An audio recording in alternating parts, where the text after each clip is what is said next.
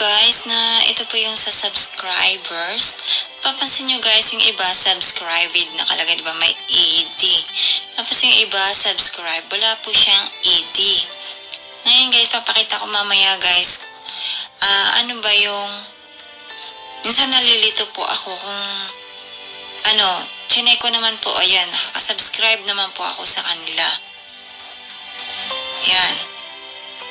Ewan ko ba, siguro hindi po ba update si Creator Studio. Yan. Or sila ba ang hindi nag-subscribe sa akin? Kung may idea po kayo guys, comment below po kung ano po yan. Salamat po. Hello guys! Dahil naka 1K subscriber na po ako, ito po yung bilang pasasalamat ko po sa inyong lahat. Maraming salamat po dahil hindi po sa inyo, hindi ko po makuha yung 1K subscriber. Pero kahit naka 1K subscriber na ako, pero kung hindi ko rin ma-reach yung 4,000 hours, wala rin kwenta. Bahala na po. Hindi ko na po in-expect na mas maganda na rin yung hindi ko isipin na mag-money ako kasi baka i-expect ko po, baka masaktan ako, baka hindi mangyari.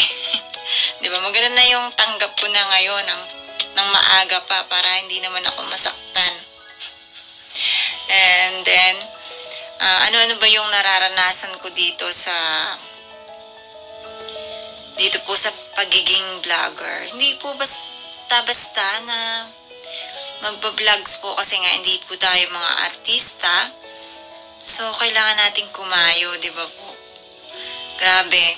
Kailangan maki-watch to watch ka, tapos mag-comment ka, para malalaman ng may-ari ng channel na nanood ka sa kanya. At yun nga lang, minsan, merong hindi bumabalik, pinupuntahan mo. Kasi ang sekreto dito guys, di ba po? Unahan na natin sila kasi pag naghihintay-hintay po tayo na may darating doon sa channel natin, matatagalan tayo. Ang hirap.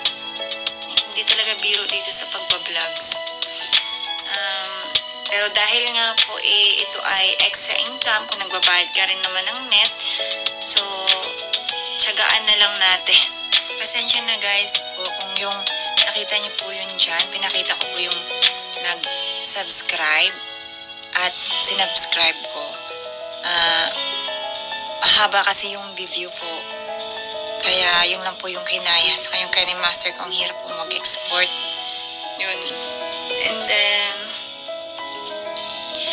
yun nga po, hindi biro ang magba-vlogs. Kailangan lang po talaga is mahaba ang pasensya. Kasi nga may maranasan ka na napabayaan ka din. Kahit pinuntahan mo, di ba po? Hayaan nyo na po sila. May Diyos naman na nakakaalam.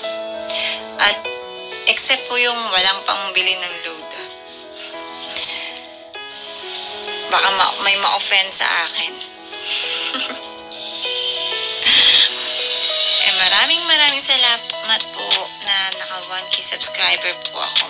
Maraming salamat po sa mga kapwa ko, YouTuber, small YouTuber. At saka kay Brotherhoods kasi doon po ako nag-start na nagkaroon ng subscriber na medyo nag-i-increase. And then the rest, sa white word na ako naghahanap. Minsan sa live, yan, ini-screenshot ko. Minsan tamad po kasi akong mangisda. Ilang buwan ko ba na nare-reach yung 1K subscriber? Nag-start po ako July, August, September, October, November, December, January, February na ngayon, di ba po? Almost 7 months. Pero kung masipag po tayo guys, mabilis lang naman, yung iba nga 1 month lang or 2 months. Kasi may mga FB page naman na ang dami-dami pong vlogger. Tapos, kahit sa YouTube, mag-comment ka lang. Masipag ka lang sa ganun, saka sa live. Mabilis po siya. Lalo na yung host. Ano ba pronunciation nun? Host. pronounce. Basta yun na yun. Basta yung host na tutulong po sa inyo, yung iba sumusunod siya. Yan, sumusunod sila, pumupunta din. Pero alam mo, tamad po ako sa live na mangisda. Kasi may ginagawa po ako eh. Kaya ginagawa ko pagpunta man ako ng live, ini-screenshot ko na lang po siya. Tapos, after na wala pa akong ginagawa, doon po ako nangisda. Pag naupo lang ako, kasi nga lagi po akong busy. Kaya ang tagal ko po nakuha yung 1K subscriber. Yan, yun lang po guys. Maraming salamat po.